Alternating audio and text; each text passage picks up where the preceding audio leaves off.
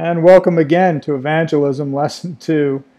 Tonight we're going to start to get into kind of the meat of our topic, and we're going to look at the transition we go through as believers from receiving to proclaiming the gospel. That's the theme of tonight.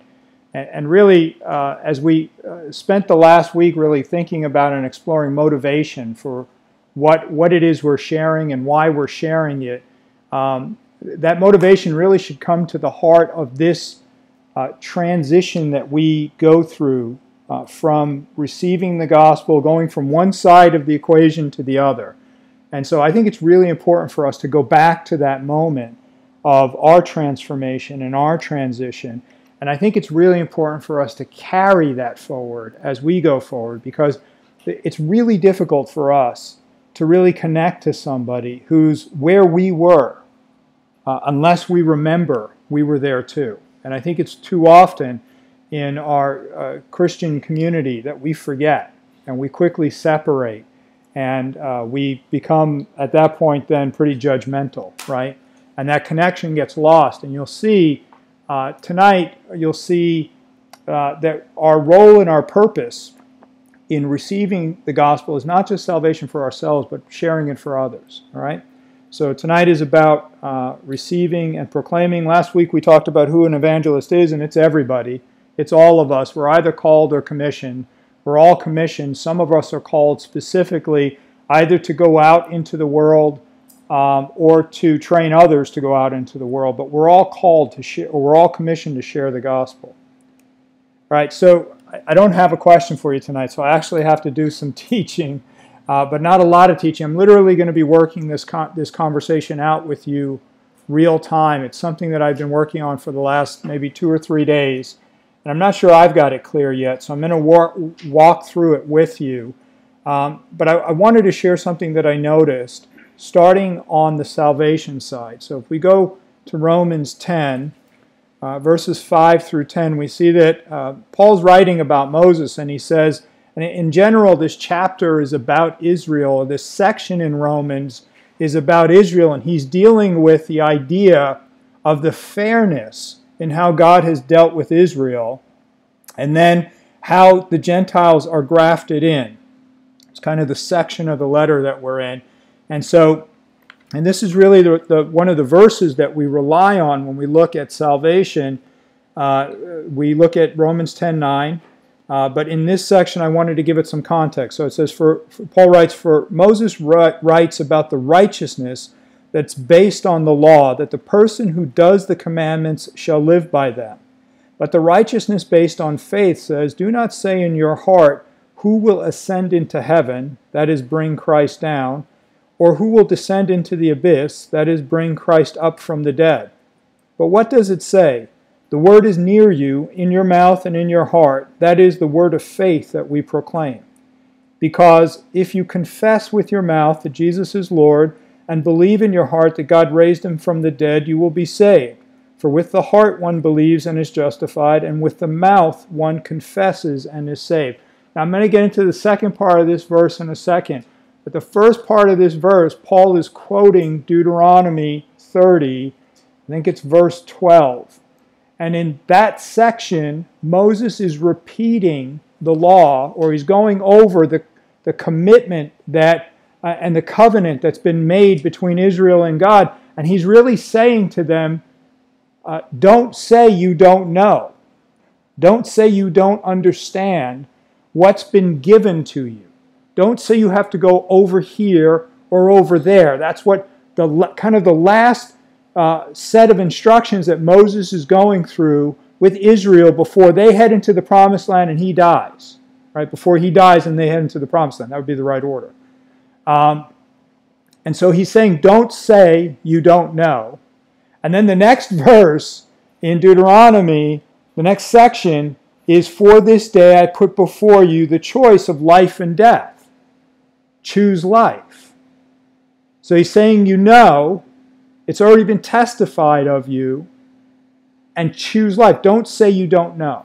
It was interesting to listen a little bit on the conversation about the judges and the taking of the promised land in Old Testament Survey 2 and in your last lesson, where the question comes up, Well, did they hear? Did those who were in the land that God said to go wipe out, did they know, right?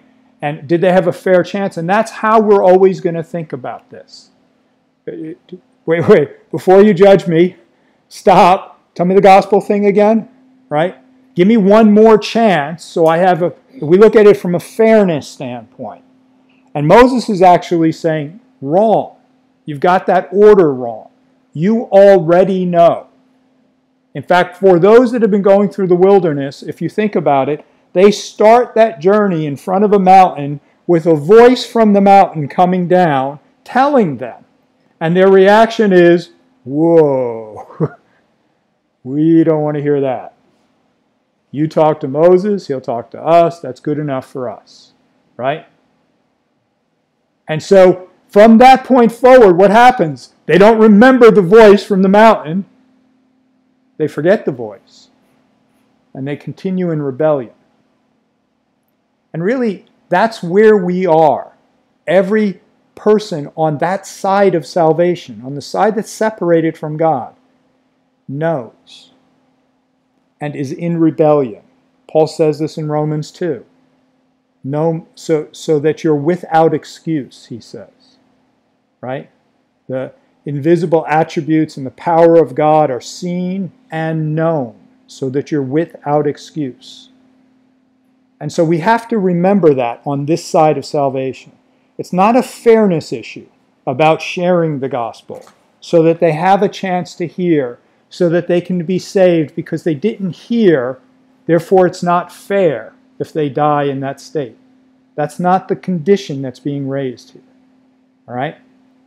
And just as evangelists, I think this is really important. Again, I'm working this out with you, kind of real time. I think this is really important for us to understand. It's not that our job is that we have to go reach everybody because they deserve to hear the good news.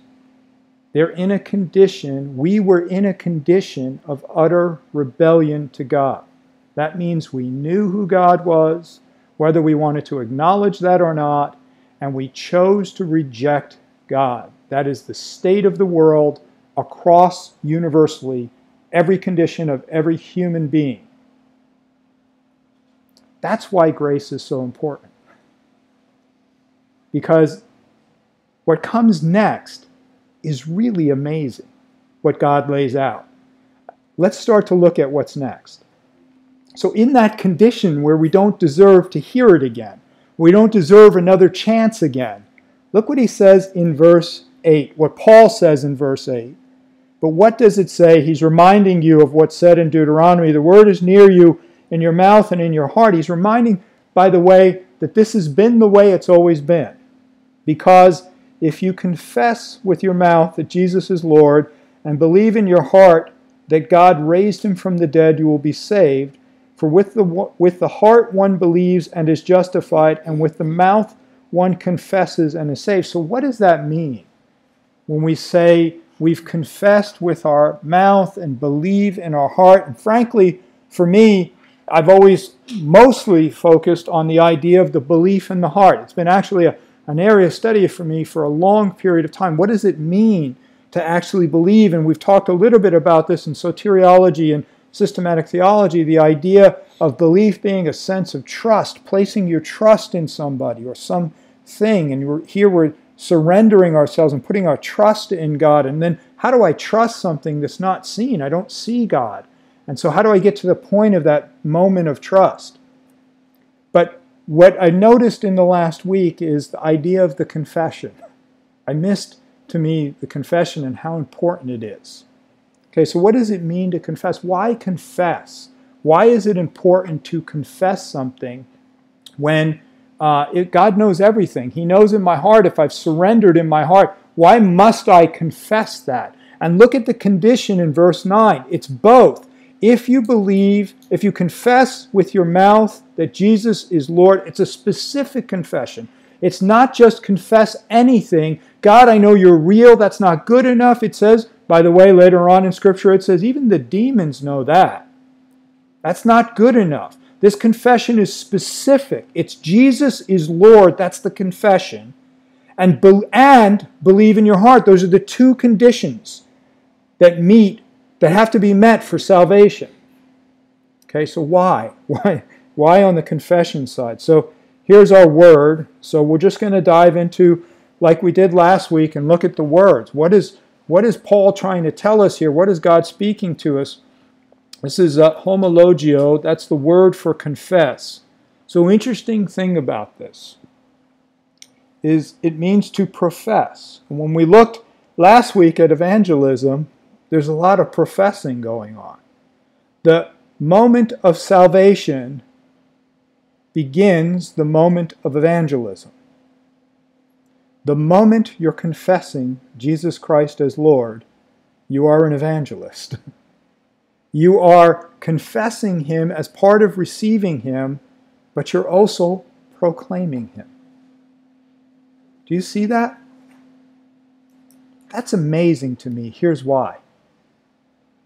We're all in a state where we don't deserve to hear this. We're all in a state where we don't deserve the opportunity to choose this. We're all in that state.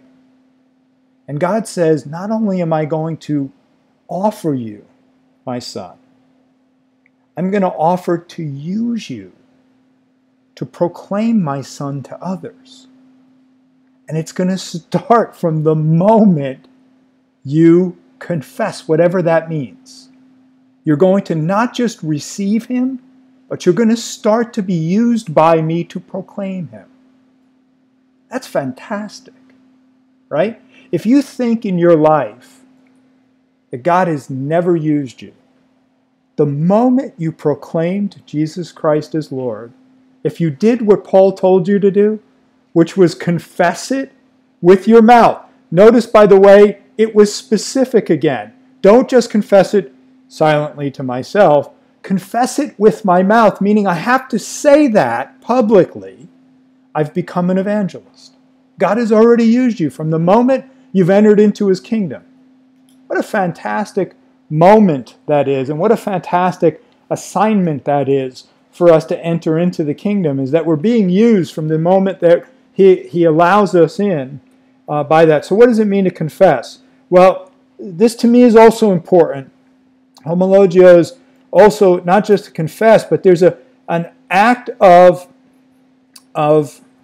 admission and acknowledgement and allegiance. Admission, acknowledgement, and allegiance. When I'm confessing Christ as Lord, I'm admitting that I understood Him. I may not have acknowledged Him in the past as Lord. My confession is an admission that this day forward, I admit that that state is true in my life now. I am also acknowledging that. Where I have avoided that in the past, I'm acknowledging that. Why is this important for us as evangelists? Because this is where we're leading others to. Right? Remember, we were on this side of salvation before, and we understood that really what the heart of the matter was is I refused to admit that Jesus Christ was Lord of my life. I refused to acknowledge that Jesus Christ was Lord of my life. I refused to be aligned or give my allegiance to Him. That's me on the other side of salvation, in my sin state. Now when I make that confession, what I'm doing is I'm saying, you are Lord. Lord, I no longer refuse to admit that.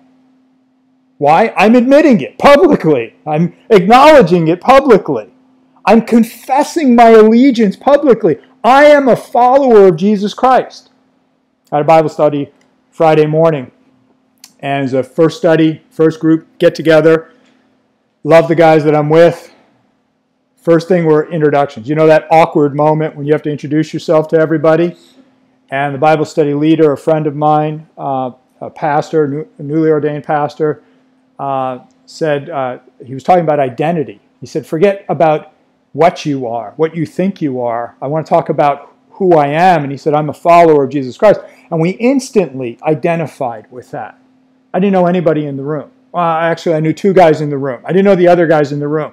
But instantly, as soon as we made that identification, that we are aligned, we are acknowledging and we are admitting that we are followers of Jesus Christ, we were one in that group. We were one.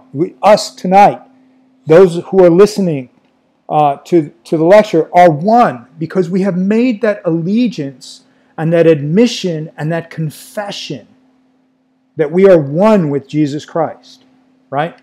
See how that act of that moment of salvation becomes critical? By the way, there's a trend, and then I'll move off of this in a second, but there's a trend to not make this admission. I noticed in pastoring the church for several years that there's a difference in movements of altar calls, and it was a church that had a wide variety of denominations. And so there were times where people say, oh, we don't do that. The altar call at the end, we don't do that part. So, and then there were guys who would give messages, and when they would make an altar call, in order to not offend those who were not used to making a public proclamation for Jesus Christ, would say, it's okay to just sit there silently in your chair and pray the prayer and receive Christ into your heart. Now, that entirely may be true. Except there's a moment here in the last couple days as I'm looking at this where my eyes are looking at it and going, Paul was very specific about what he said. He said to confess it. And we miss that part of confession sometimes. We don't have the opportunity, not even given the opportunity by those that are calling us in the call to say, come, the Holy Spirit's calling you and prompting you. Answer the call. Get up. Make the proclamation. Instead, we're saying, I know the Holy Spirit's calling you, but just stay silent and just skip to the second part. Believe in your heart, but don't confess with your mouth, because you don't need to do that, because I don't know why. Why? Are we really saying, is what we're really saying, is that we're uncomfortable with that proclamation, so you don't have to be comfortable too? Somebody told me early on in my studies that I had a habit of referring to God as God alone, and that he noticed, whether I was preaching or teaching, that very few times I would invoke the name of Jesus. And he said to me, first, I want to bring this up to you so that you're aware of it. 2, you need to go ask yourself, why? And in a quiet place, I would say, I wasn't confident in my proclamation. I wasn't comfortable in my proclamation. Maybe I wasn't sure of my proclamation. And so I had to get right with that. So if you ask me today, there's no issue of clarity. I am a follower of Jesus Christ. That is my primary identity. And it's because of this confession that I know that, right? It's the first step that we take in the identity. And it's the first step where we move from one side of salvation to the other, from the sin side to the saved side, right? And so now, as evangelists, we want others to join us. So how do we do that? Well, in evangelism, evangelizo, we looked at last week, was to announce the good news. And we said, what is good news? But at the heart of this, I want you to notice that preach and proclaim, they're similar in terms. Okay? So in proclamation for confessing, there's a similarity, and particularly there's a similarity in the idea of receiving and proclaiming. Okay, so I just want to follow that through, and we see this cycle, and you see this in your text.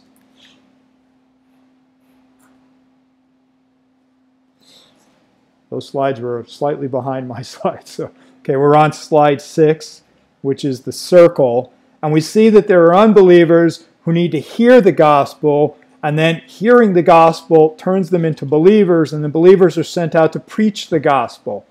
In the next section of Romans, in Romans 11, Paul says, well, how are they going to hear unless those are sent? And who's going to go? except those, blessed are the feet of those who go and proclaim the gospel, right? Notice, though, he ties them together in very short distances in Scripture as he's talking about the hearing, and he's saying in chapter 10, don't think that the word is so far away that you haven't heard it, therefore you're excused. You're not excused. It's right there in front of you. He's quoting Deuteronomy. And then he says, when you hear it, here's what you need to do. You need to believe it, trust in it, and then confess it, proclaim it. Those are the two conditions. And then when you do that, the next thing he says in the next chapter is, how's anybody else going to hear it? You're going to go tell them. Fantastic, right? It's fantastic. All right, so that's the tie-in in the transition. So now let's deal with the practical. Here's the practical. Why would God send me? I was stuck on this question for 10 years. Why would God send me? Maybe longer than 10 years. Right? Maybe he's gifted me to do other things. Maybe he's made me to be a medical device engineer or to help people in other ways. But I would honestly look at pastors and preachers and say, never. Couldn't be. Won't happen. Tom, you and I have had this conversation multiple times. Right? I think we're still having this conversation, but those walls are breaking down now. And so, why would God use me? And we get stuck right there. And so the moment that we're confessing and we don't even realize that God is using us, we go, I'm not worthy. There's no way to be used. I got this mess going on in my life. I don't want anybody to see that mess. I don't want to misrepresent God. We're all the way to the other side, which is, I really don't need to go help those people, whoever those people are. And maybe I'm feeling a little better than those people, but I don't quite connect with the idea that I was on that side of salvation, the sin side of salvation. And I easily forget that. If you want to parallel an Old Testament survey, those that have just gone through the wilderness experience, that have come out of slavery, the slavery of sin, those that have come out of slavery, who are now free, even though they're free in the wilderness, have forgotten what it was like to be in sin, in slavery. In fact, some of them say, it's better if we go back. We had better food. We had better health care plan, right? It's better if we go back. That's the journey through the wilderness as they're headed towards the promised land, as they're headed towards the thing that God promised them. And actually the spies have seen, they went and saw the land. It's not like they had to imagine it. They saw where they're headed.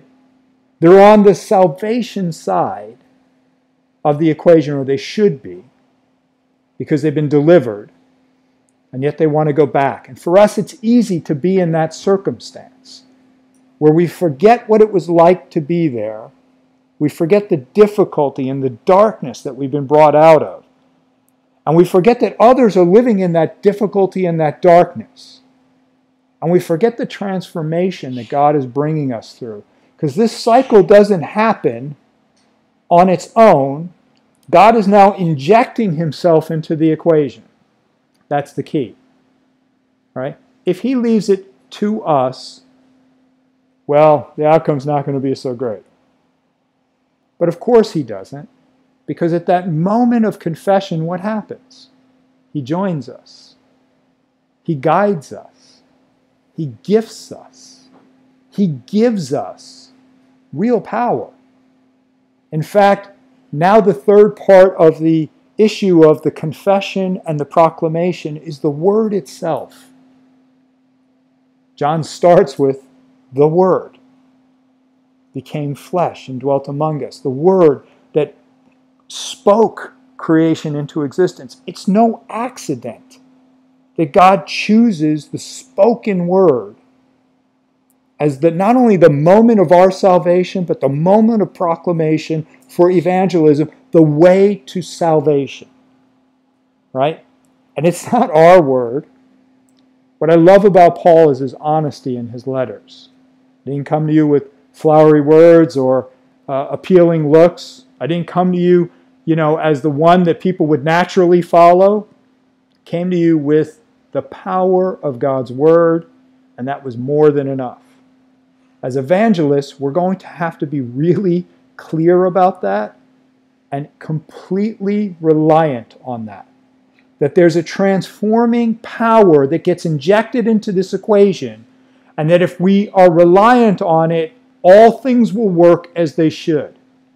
If we're reliant on ourselves, I better come up with a good message this week. A clever message. All right, how about this? With all kinds of theatrics that will get people's attention, by the way, that will capture and entertain them. It just won't transform them. It just won't impact them. Because the equation part in this circle that's missing is the power that exists to change. So I want to go to 2 Corinthians and end on this in 2 Corinthians, because there are two sections of Scripture that I think ties this together, and the two different sides of the salvation equation, the sin side and the salvation side, and what's really happening in a person's life as they're being transformed, and how that relates to evangelism. Okay, that's how I want to try to tie this together. We have a confession, and our confession that enters us into salvation also becomes the profession of our evangelism. That's where we're headed. And so how does that actually work? Paul kind of describes that. He says in verse 12, he says, "Since we have such a hope, we're very bold, not like Moses, who put a veil over his face so that the Israelites might not gaze at the outcome of what was being brought to an end." Moses spent time in God's presence. He was transformed. He was physically transformed. He was glowing. He was light, right? And so they put a veil over his face because that was disturbing as they looked at it. They're like, okay, that's different, right? There was clearly a difference in Moses' appearance, his physical appearance. There was no question. When people looked at him, they said, something's happened to you, Moses, right? Something's different. That change that had occurred because he was in God's presence. But their minds, verse 14, were hardened. For to this day, when they read the Old Covenant, that same veil remains unlifted, because only through Christ is it taken away. What's that veil? The veil is sin. The sin that causes separation is the thing that causes us to not look on the presence of God. And the only thing that can lift that veil, the only thing that can remove the sin in our lives is Christ. Gets better. Yet, to this day, whenever Moses is read, a veil lies over their hearts. He's talking about Israel. But when one turns to the Lord, the veil is removed. Now the Lord is the Spirit, and where the Spirit of the Lord is, there is freedom. And we all, with unveiled face, beholding the glory of the Lord, are being transformed into the same image, from one degree of glory to another, for this comes from the Lord who is the Spirit. All right, check this out. When I confess, when I make an admission, when I confess my allegiance, when I acknowledge who Christ is in my life, when I make that confession, the veil is lifted. Sin is removed. And I am becoming now an image of who Christ is. Okay? The veil is removed in my heart. Here's the thing. When we're speaking to those who have not made that confession, who have not placed their trust, their belief in Christ, when I'm speaking to somebody, that veil still exists. Right? The sin that separates them from God is still there. The veil is still there. When they look at you like the Israelites looked at Moses. There's a veil. I don't get it. They're glowing. Why are they glowing? You can tell them all you want. You can testify of the change that Christ has made in your life all you want. But remember, there's a veil there. There has to be a transforming moment And that can only come by the gospel. That can only come by the proclamation of who Jesus Christ is. It's not the miracles he did in your life. That's part of the testimony and important. It's not the things that you've seen God do in others' life. That's important, and you could tell them about that. But if you tell them about all of those things, and you do not tell them that the Son of God came into the world, walked a sinless life, died on a cross, so that man's sin and penalty would be paid for, my sin and your sin, so that we are no longer veiled or separated from God. If you do not tell them that, that veil is not going to be removed. That moment of separation is not going to be impacted. That good news must be proclaimed. The thing that causes you to get to that moment of admission and acknowledgement and acceptance of who Christ is, that's the chance that we want to give others. It's not the right that they have. We've given up that right? We're in the sin state. We're in rebellion. But the chance that God offers us is, here's what I've done for you. Do you want to accept it? That's the chance. And what he uses in our confession and our profession of who he is uses us as vessels to deliver that message. All of the work comes in the power of the gospel, not in how we present it. It's funny, though, to me, that the most important thing that needs to be said is the one that we have the hardest thing saying. Maybe that's just me. I can dance around this issue, tell you about all the good things that I've studied and all the good things that are going on in the church and all the good things that are happening in my life, and never get quite around to, by the way, did you know God came into the world? Oh yeah, by the way, he died for you so that you can be with him, and tell you all the things that are going on around, and not tell you that central thing. And I have to really ask myself, and maybe you have to too, why is that? We come into salvation confessing that. Why is it that we're so hesitant to confess it and proclaim it on a continual basis? We should be shouting it from the mountaintops, literally shouting it all the time, everywhere. Hi, how you doing? Jesus Christ is Lord. Hi, how you doing? Are you having a good day? It's okay. Jesus Christ is Lord. I don't know why we struggle with that, but it is the most important thing. It is the only thing that will cause this veil to lift. And it is the only thing that will move you from one side of the salvation equation to the other. That's what Paul says in 2 Corinthians 4. He says, we refuse to practice cunning or to tamper with God's word.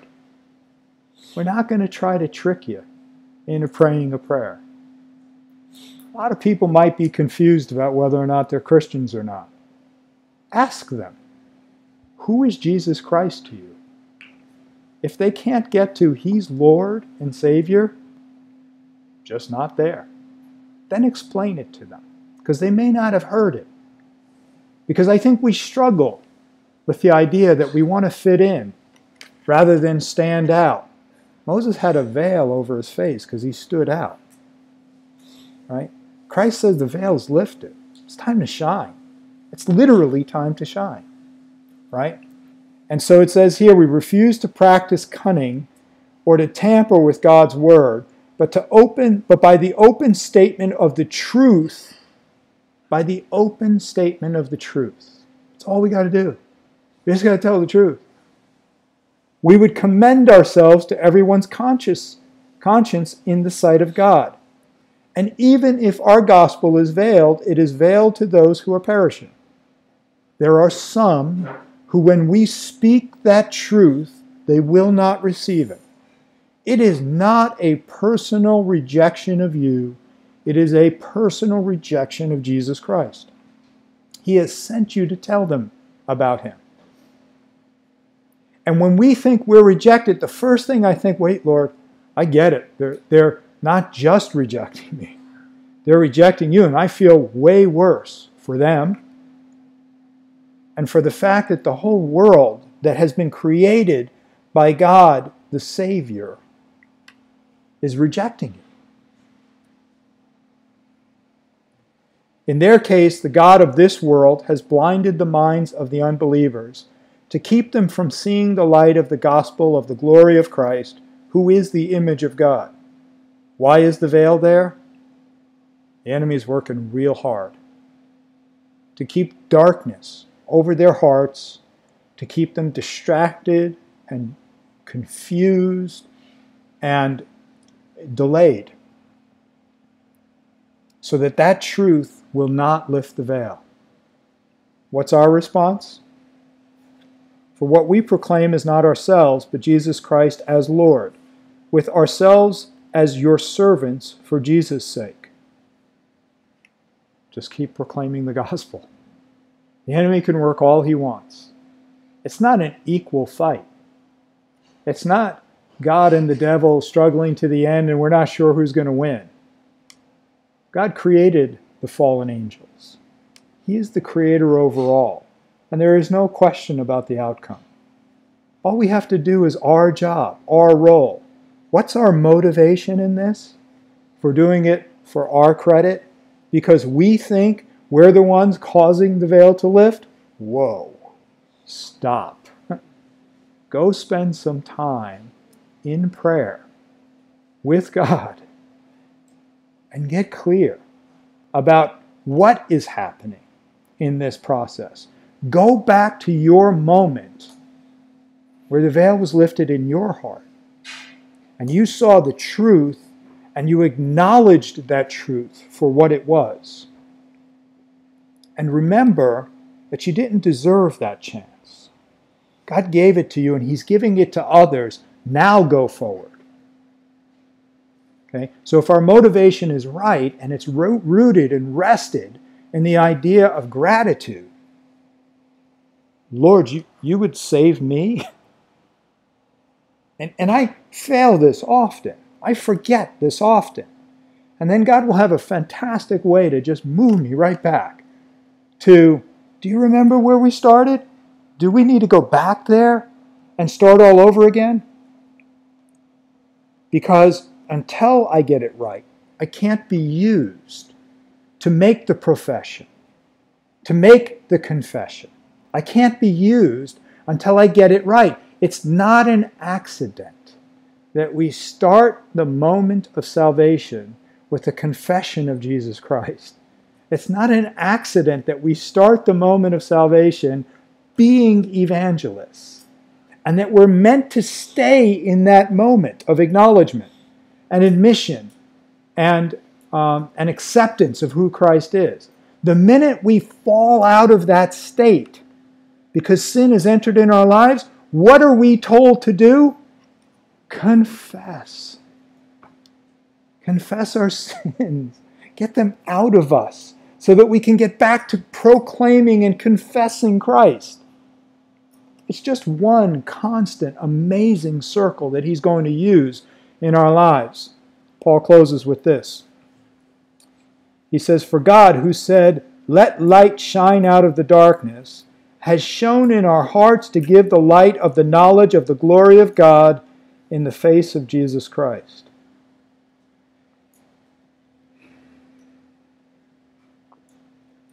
He said previously in the 3rd chapter, we are becoming like Him. We are coming into His image in 2 Corinthians 3, right? And then he says here in the 4th chapter that Christ is the express image of God. We are becoming like the image of God. We're not gods, be clear. But we are becoming like the image of God so that we're shining that into the world. How? We get confused about, we think that it has to be about how I act and how I walk and how I talk. And those are all good things. And, we should be careful about how our testimony and our witnesses and our actions and our deeds. But the primary point of the message here that Paul is telling us is confess who Christ is. Proclaim who Christ is. We can get so wrapped up in the details that we forget the central point. And the central point is the only point, because it's the only one that will lift the veil, that will cause us to shine literally like Moses and make the message available to others. And it's an unending cycle. I'll close with this. It's something that I'm still not clear about. But at any time that God wanted to save us, he could have done what he did with the Israelites on the mountain. He could just show up and speak to us. He can speak to every single one of us. At the moment where we're ready, he can show up and say, Paul, about time you got there. This is God, and now are you ready to believe that Jesus Christ is my Savior? He can proclaim the gospel in a very literal, and I'm not kidding, a very literal vocal sense to every one of us. He could do that. Right? He's unlimited in power, and he's everywhere, and there's no reason to think that he couldn't individually speak to every person and say, this is your moment. I want you to be clear that this is the gospel message. I sent my son. He died for you so that you could be with me. He could do that at any moment. But he didn't. He sent you. And he sent me. Another act of grace. He could have done it. But he chose to use us instead. An infinite, outside of the creation God. He's bigger than what he created. And what he created is so big we can't wrap our head around it. He's bigger than that, right? And instead of staying outside of that creation, he stepped into the creation to save it. And then he took up residence in the creation to commune with it so that more would be saved. I don't understand that. I honestly don't. How a God that big would care that much about us. That he would not just care that much about us to save us, but to use us and to be with us. He's sent out, I don't know what the count is today because it's hard to get a count on how many real Christians there are in the world, but it's somewhere between 1 and 2 billion that are scurrying around the world, being used by God right now. It's a third of the planet that are scurrying around and tell the other 2/3, hey, did you know that Jesus Christ is Lord? And maybe what we're not doing is being clear about what we're confessing. So next week we're going to start to look at that. What is the message that we're supposed to be proclaiming? It's a lot simpler than we think. We make this job so much harder because we think it has to be us. Check our motivation. It's not about us. We don't get the credit. In heaven, they don't announce, now coming in, saved by, and then there's a profession. Because we have no saving power. Thankfully. I know I'd find a way to misuse that power. Right? The good news is God has all the saving power. He saved each one of us. And he intends to use that power through us. That's the amazing part. This week, watch how often you make that confession. Don't force it. Just watch how often. Also, this week, be aware of the places where you don't want to make that confession. Easiest ones, work. Can't mix work. Oh, fantastic lie of the devil. 3 topics you can't talk about. Religion, politics, and taxes or death. Whichever one you want to put in third, right? Fantastic lie of the devil. Why? I don't want anybody talking about that whole gospel thing. Right? The other thing, can't talk religion at work. Fantastic lie of the devil. Why? I don't want anybody getting saved at work. here's what I'll do. I'll make work get really big in people's lives. So there's a no gospel zone, right? Work's going to burn. World's going to burn. I know the only thing that's going to be left is God. So just watch where it is that you're uncomfortable with making the confession and where it is that you are comfortable. And then take that to God in prayer. Lord, why is it that I'm unwilling to confess you there? Why is it that I'm willing in this space but not in that space? And then take this in prayer this week. Show me how, Lord. Show me how to be your witness and your testimony.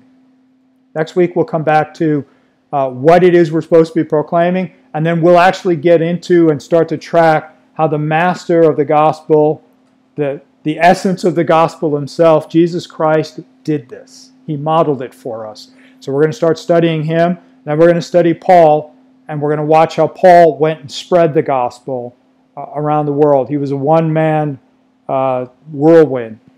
And that's what we'd like to be, is whirlwinds for God. Amen? Would you pray with me? Heavenly Father, we so adore you and love you and thank you. We remember, Lord, that we were in utter rebellion to you. Your existence, your rule and reign over our lives, Lord, we found new and different ways, Lord, to try to avoid it or reject it, Lord. And yet there was a moment in each one of our lives, Lord, where there was a time where we could no longer reject you, where there was a time where we had to come to the acceptance, Lord, of who you are. You're God over all. Not just in truth God over all, but you're God over all in our lives because we surrender our lives to you. We admit that, Lord. We confess you, Lord Jesus, as Savior and King, that you came into this world, Lord, to die for us. Lord, glory be to you, and honor be to you, and praise be to you. And Lord, show us the times in our lives, Lord, where the words form in our heads, Lord, where your Spirit is moving our heart to speak them, yet we keep our mouths shut. Lord, show us those times. And Lord, show us the way to open our mouths so we could boldly proclaim, Lord, what it is you designed and created us to proclaim. Make that the mission of our lives, Lord. Empower us, Lord, so that we can share with others the opportunity that you gave in our lives, and that we could joyfully rejoice with them.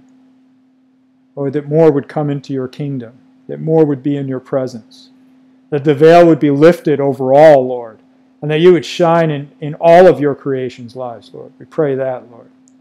We lift this week up to you, Lord. We lift this time up to you, Lord. We thank you for it. We praise you for it. We give you all glory and honor and praise, Lord Jesus.